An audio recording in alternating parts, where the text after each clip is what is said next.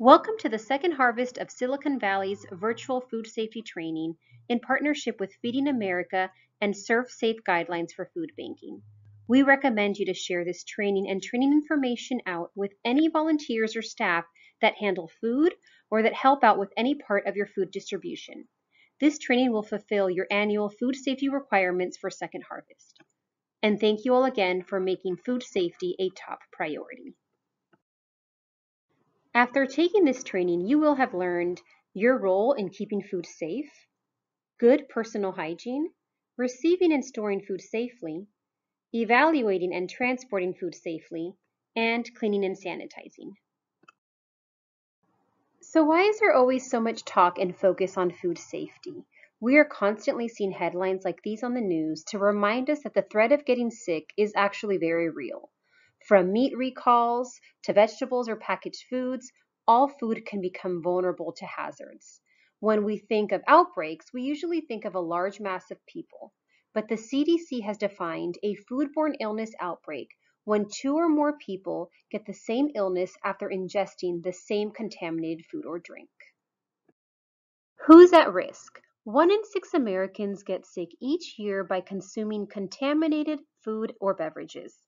About half of the victims of food poisoning each year are either children under 15 years old or seniors. Most often, a person experiences mild to moderate symptoms for a few days, then starts to feel better. However, food poisoning can seriously affect the most vulnerable, such as our clients. Think of the community members we serve. Some are a highly susceptible population over the age of 65, with a weakened immune system, or even those with diabetes. All of these factors puts our community members at a greater risk. Food poisoning can be more dangerous to your health than you may think. That's why it's so important to learn how we can all do our part. Now let's take a look at how we all need to do our part in keeping our food safe during the supply chain.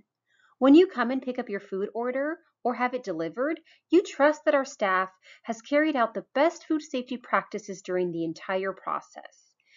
And when you are distributing food out to your community and your neighbors, they also trust you, your agency, and your site that you have handled food in the safest manner. Whether it's an outdoor food distribution at a school parking lot or inside a senior center, regardless the environment, food must always be handled with care and utmost safety. We all have to do our part. In this section, we will discuss how food becomes unsafe. Let's learn and understand the different factors and practices that can make food unsafe. Environmental hazards. Here are the top 3 hazards from the environment: biological, chemical, and physical. For biological hazard, these are tiny forms of life that you may or may not be able to see, smell, or taste. These include bacteria, viruses, parasites, or fungi. Some of these can cause illness. That's called pathogens. For chemical hazards, know that all chemicals can contaminate food. This could include cleaners, sanitizers, and pesticides. Be sure to have any of these items clearly labeled and away from any food source. Physical hazards. Think of what you may find on food that you probably don't want as part of your meal. This can include jewelry, broken glass, bugs, or even bandages. It can also come from a food source, such as bones or eggshells. Any of these hazards can contaminate food and cause illness. Foodborne illnesses are almost always preventable. Following good food safety guidelines and knowing how one can contaminate food is key to preventing any outbreaks. Here are the top unsafe food practices. First, poor personal hygiene. This is any time you're transferring pathogens from your body to food. This can be from being sick, coughing or sneezing on food. It can also be due to poor hand washing. The number 1 cause of foodborne outbreaks is due to poor hand washing. With cross-contamination, you are transferring pathogens from one surface or food to another. An obvious example is when you're in the kitchen using cutting boards.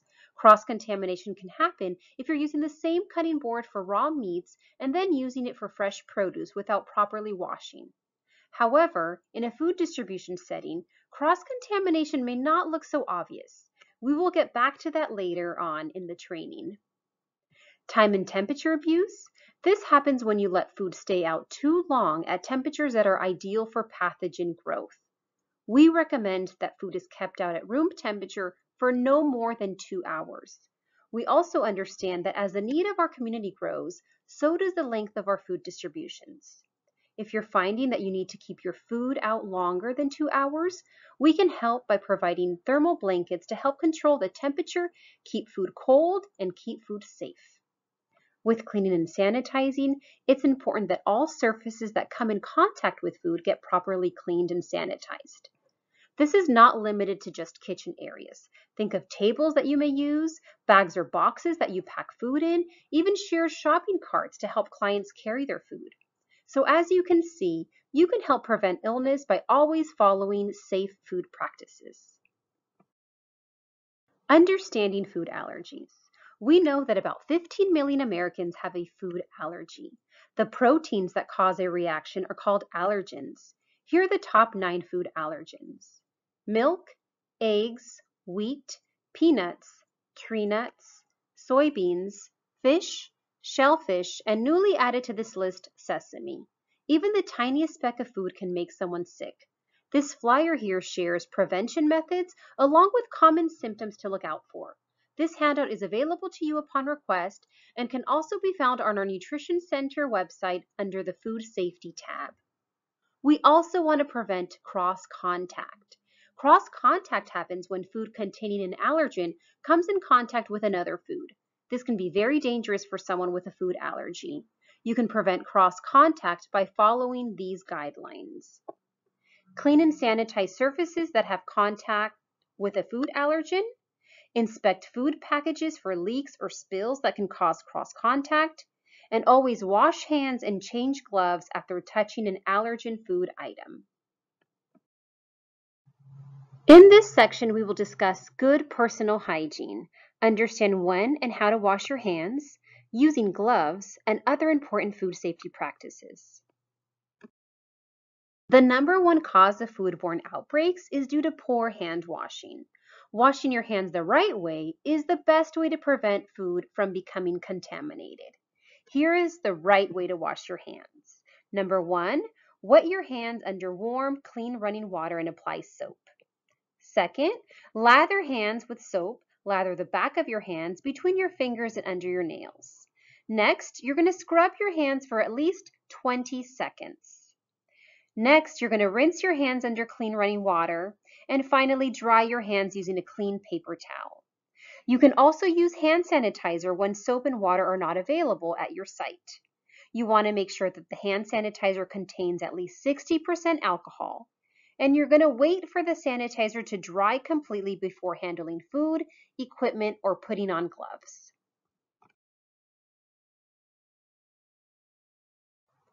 It's important to wash your hands before and after every switching task to prevent the spread of foodborne illnesses and diseases.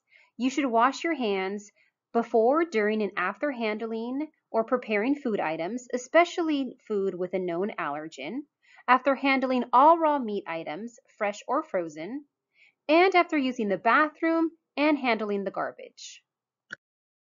Here are some more important practices when working in or around the food handling areas. We ask that you remove jewelry. Jewelry can be a physical hazard if found in food, and rings and bracelets can also harbor harmful bacteria. We ask that you remove them when in the kitchen or working in or around food handling areas. We also ask that you wash hands before putting on new gloves, and don't eat or drink in food handling or food storage areas. You'll want to report your illnesses if you're sick, or if you've been diagnosed with a foodborne illness. Here are some common symptoms of a foodborne illness: vomiting, diarrhea, stomach pain, nausea, fever, or jaundice, which is yellowing of the skin or eyes. There are many viral infections out there that are highly contagious and spread easily, so we ask that you please stay home if showing any symptoms. The importance of wearing gloves. Gloves are single use only. You should change your gloves after every switching task when food is involved, such as bagging chicken, then switching to handling produce items. If your gloves are ripped or torn, if you've worn the same pair of gloves for more than 4 hours while handling food. Please note it is not necessary to wear gloves if you are not handling food, even if you're at a food distribution setting. This can be as you help with registration, guide traffic, or any other role that does not involve food. We also ask that you use your best discretion when handling dry goods, as gloves may not always be needed. We want to make sure that you do not blow into your gloves or roll them as you're putting them on. And do not reuse your old gloves, as again, they are single use only. Here are the compliance standards for our partner agencies. Feel free to pause the video at this time to read the safety and sanitation standards that we look out for. Please ensure that your hand washing stations are equipped with hot and cold running water, hand soap, single-use paper towel or air dryer. You'll also want to make sure that your hand washing station is easily accessible for your staff and volunteers and not used for storage. In this section, we will discuss receiving and storing food safely, learn about controlling time and temperature, inspecting food during receiving, and storing food safely. Bacteria can double in as little as 20 minutes when left in ideal conditions. These factors below all contribute to bacterial growth: the right food, time, temperature, such as the danger zone, pH level, oxygen, and moisture. Controlling time and temperature. Pathogens grow rapidly between the range of 41 degrees Fahrenheit and 135 degrees Fahrenheit. This temperature range is referred to as the danger zone. This is the temperature that supports bacteria growth. You'll notice that if food is not in the refrigerator or the freezer or in the cooking process, it's most likely sitting in the danger zone. But remember that time also plays a big factor in bacteria growth, not just temperature alone. In the next slides, we'll share best practices in order to keep your food safe and at an ideal temperature. Here are time and temperature guidelines. Store or distribute food immediately after delivery or pickup. Record food temperature at delivery or pickup if possible. Distribute food within 2 hours when possible. And keep dairy and all other perishable items covered by a thermal blanket during distribution if needed. These simple guidelines will help control the cold chain. The cold chain refers to managing and maintaining safe food temperatures during the entire process. The cold chain can be easily broken if the temperature is not controlled during the supply chain. Some examples of when the cold chain can be broken are when picking up food from one of our warehouses or grocery rescue retailers, long food distribution times, or long driving times in an unrefrigerated vehicle. If you have a thermometer on hand, it's good practice to check food temperatures as needed throughout the food distribution to ensure proper food temperature. This infrared thermometer shown here measures surface temperature. It displays the reading instantly, and there is no risk of cross-contamination when measuring different foods because it doesn't directly touch the food item. You can pause the training now to read the recommended guidelines and refer to your thermometer instructions for proper use. Inspecting food during receiving. It's important to be those extra set of eyes to inspect a delivery and be sure to reject any food that has not been received at the proper temperature, and also food that has not been properly labeled. In this chart, you can see the types of food and the temperature at which it should be received. Best practices for food placement during your distribution. Produce cases or unboxed items should be placed on a pallet, table, tarp, or clean cardboard. Do not reuse any poultry, meat, or egg boxes. Boxed items, such as milk crates, pre-boxed produce, can temporarily be placed on the ground during the distribution. In summary, boxes with large holes at the bottom shouldn't be placed on the ground in order to keep the produce on the bottom from being contaminated. This can be broccoli or celery cases that tend to have big openings at the bottom of their boxes. Best practice would be to find a clean cardboard or tarp to set boxes on. And remember, never reuse chicken boxes, as they can spread pathogens to any source that has come in contact with them. The first in, first out method is a system for storing and rotating the food in your refrigerator or pantry. Organize your food based on when you received it, but also note the dates on the food items. When checking food date labels, you'll want to store food with a sooner date in front of the items with a later date. Be sure to refer to our handout called When Should I Eat This to help prevent food waste and to understand the meaning of food date labels. Here are some food storage guidelines for dry goods. Store food at least 4 to 6 inches off the floor and at least 2 inches away from walls. Place your shelving units away from the walls. Keep storage areas clean and use the first in, first out method. Here are some food storage guidelines for refrigerated foods. Store ready-to-eat foods on the top shelf and above any raw meats, seafood, and poultry. Do not store these items on the same shelf. Label all foods clearly. Ensure refrigerator temperatures is held at 41 degrees Fahrenheit or below. And be sure to use the first in, first out method, placing older food items towards the front and newer food items towards the back. A recall is when a food producer removes a product from the field or marketplace as there is reason to believe it may cause consumers to become ill. This can be from a contaminated source or also when a food allergen has not been properly identified on the label. We take food recalls very seriously here at Second Harvest. You will get notified by email with recall information on how to follow the proper procedures if we believe we have recalled food in our inventory or if recalled food has been distributed. In this section, we will discuss food date labels, known to many as expiration dates. Learn the meaning behind each food date label and how most foods are still safe to consume past these dates. Did you know that 90% of us have thrown some food out too soon, and over half of us throw away food too soon on a regular basis?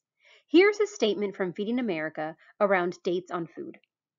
Food generally have dates on them that are based on quality. Accepting these foods after these dates is still acceptable as the foods are still safe to eat. This is telling us that these dates are not necessarily safety dates, but rather more freshness and quality dates.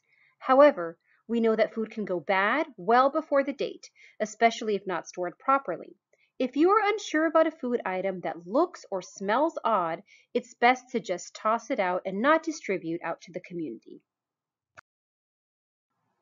What does it mean when we see best by or best if used by date? This date indicates when the food item will be at peak quality and have optimal flavor. It is not a safety or purchase by date. After this date, the food is still safe to eat, but the quality and freshness begins to lessen. You can find this date in food items such as crackers, cookies, cold cereals, and dry shelf-stable food. Here we have use by or expiration dates. What it means. The last date recommended for the use of the product while at peak quality. A use by date is not a safety date except for baby formula, baby food, nutritional supplements, and drinks. Baby food and nutritional items should be discarded when past the date and never distributed. You can find use by and expiration dates on food items such as bacon, lunch meat, baby formula, and nutritional supplements. What does the sell by date mean? This date informs stores how long to display the food item before pulling it from the shelves. This is not a safety date. Stores often donate these food items as they are still safe to eat. You can find the sell by date on food items such as breads, milk, yogurt, cheeses, eggs, lunch meat, and packaged salad mixes. What does the freeze by date mean? This date indicates when a food item should be frozen to maintain peak quality if not being consumed soon. Food can still lose its quality or texture in the freezer over time, but still safe to eat. Always remember to follow proper steps to safely defrost meats to prevent any foodborne illnesses. You can find more tips on the proper ways to defrost on our poultry safety handout. In this section, we will discuss evaluating and transporting food safely, evaluating the conditions of food, inspecting your delivery, and distributing food safely. We are fortunate to be in an area where we can get an abundance and variety of produce from local farmers and from the California Association of Food Banks at a fraction of the price. A majority of the produce we receive is number 2 quality, not retail grade, may have some cosmetic defects, and you might find some unusual shapes and sizes. This produce, odd shapes and all, are still packed with nutrients and are safe to consume. For the next couple of slides, we're going to talk about produce quality and what to look out for. Many food items, such as produce, may require a closer look to see if they're safe to distribute.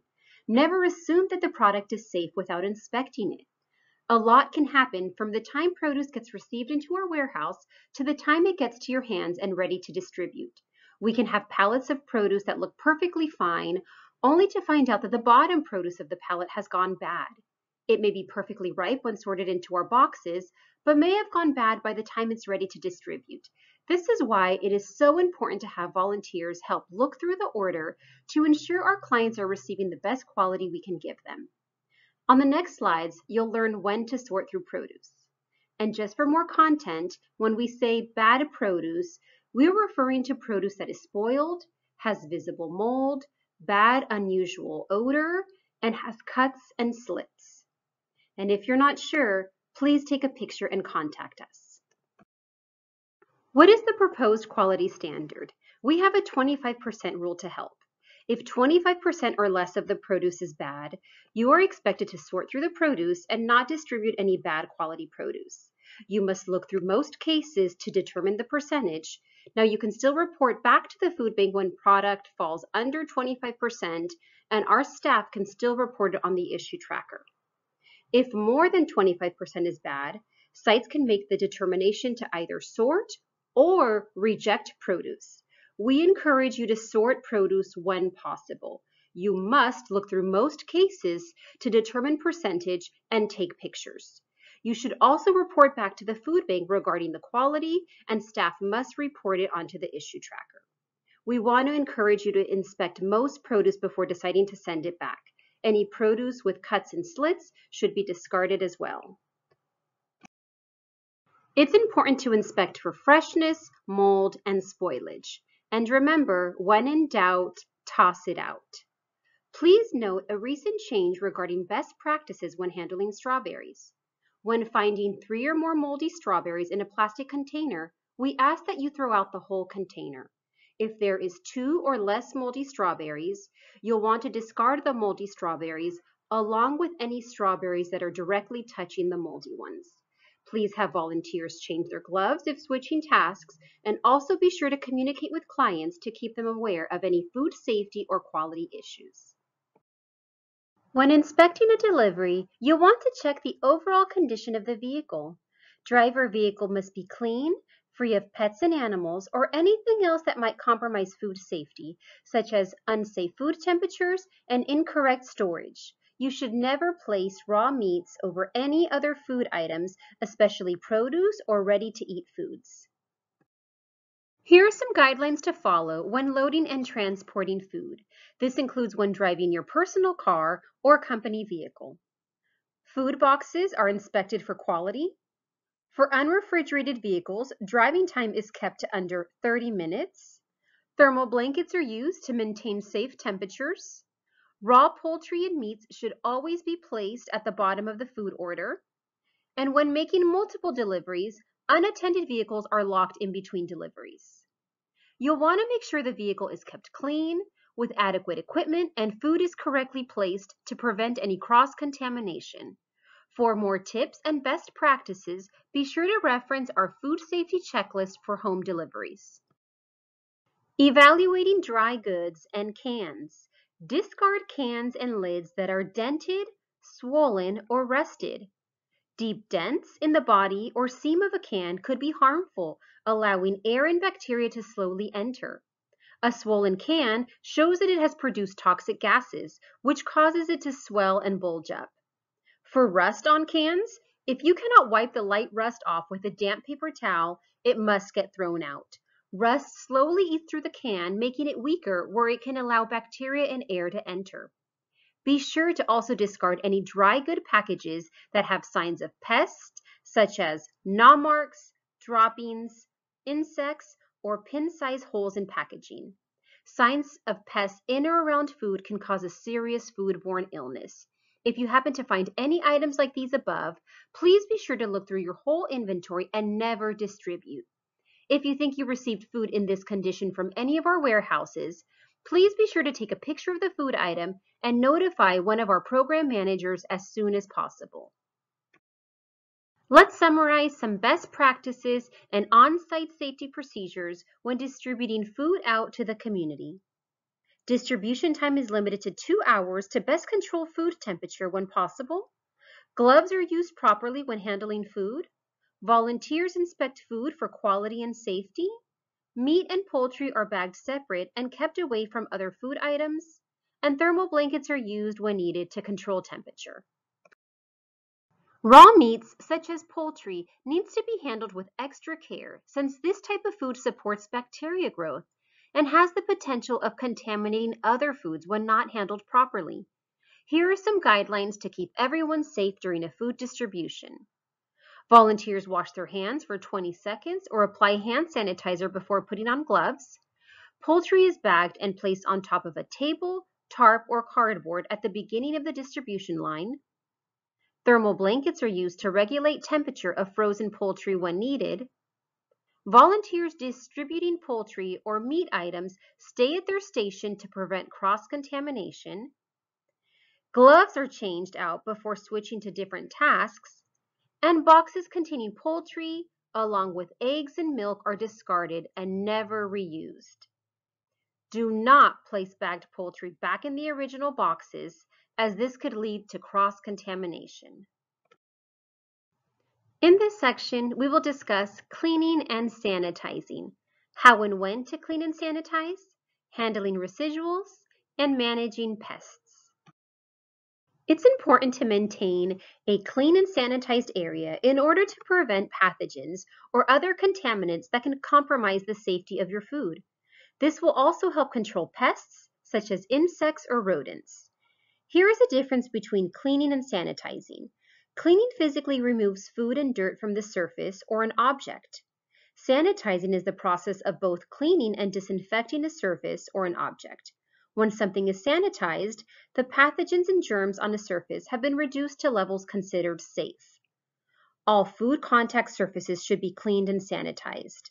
Before and after every use, when changing to a new food item, especially after working with raw meats, poultry, or an allergen-containing item, and after 4 hours of constant use. You can clean and sanitize tables, tarps, and countertops, cooking utensils, dishes, and cutting boards, and refrigerators. You'll also want to sanitize all frequently touched surfaces, such as doorknobs and bathroom fixtures. Here are the steps to properly sanitize a food area, such as dirty dishes, countertop appliances, or distribution tables. You'll want to scrape or remove any food from the surface. Wash the surface, rinse, sanitize, and then allow the surface to air dry before using. We've highlighted a DIY solution for food contact surfaces. You'll want to mix 1 tablespoon of unscented bleach with 1 gallon of warm or cool water. Allow the solution to stand for at least 2 minutes before you wipe down, or you can have the solution air dry. You'll want to make a fresh batch every 24 hours and keep in a closed and labeled container or spray bottle. Handling residuals and cleaning up. Residuals and waste. Discard spoiled produce on site when possible. If not, place spoiled items in a residual bin. Place residual bins away from food distribution to prevent contamination. And do not let clients pick out food from the residual bins. With cleaning up, you want to wipe and sanitize tables and tarps that have been in contact with food, and you want to sweep the area to prevent pests. Also, when handling garbage, remove garbage as quickly as possible and be sure to keep garbage containers covered when not in use. Be proactive when spotting the first signs of pests, big or small. Following some simple guidelines from this training will help prevent pests and keep you, your food, and your community safe. Pests are a major food safety risk. They can transfer pathogens onto food and make people sick. Insect parts and rodent droppings are a source of physical and biological hazards. You'll want to know the signs: droppings, gnaw marks, or damage on food, and nests. You'll want to discard any food items if pests are spotted and notify your program manager or coordinator as soon as possible. All of the nutrition and food safety resources that we've covered here in this training are available on our website at our Nutrition Center at shfb.org/nutrition-center. You can also scan the QR code here to take you straight to our Nutrition Center. On our Nutrition Center, you'll find tasty and easy to follow recipes and cooking videos, nutrition tips, handouts, and online presentations, and information on food safety and food date labels.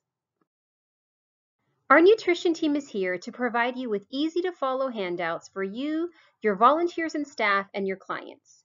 Some of the available resources for you are recipe cards, nutrition handouts, food safety handouts, food safety checklists, and information on product recalls. Email us if you would like to coordinate copies to be sent to you. You can also visit our Nutrition Center or our partner resource page for ready-to-print PDFs. This concludes your annual Second Harvest of Silicon Valley's Food Safety Training. Be sure to take the short questionnaire that goes along with this training in order to complete the full training requirements. For those that complete the training, we will provide you with a certificate of completion upon request. We can also provide you with a free ServeSafe for food banking manual. Thank you again for making food safety a top priority, keeping our communities safe, healthy, and thriving.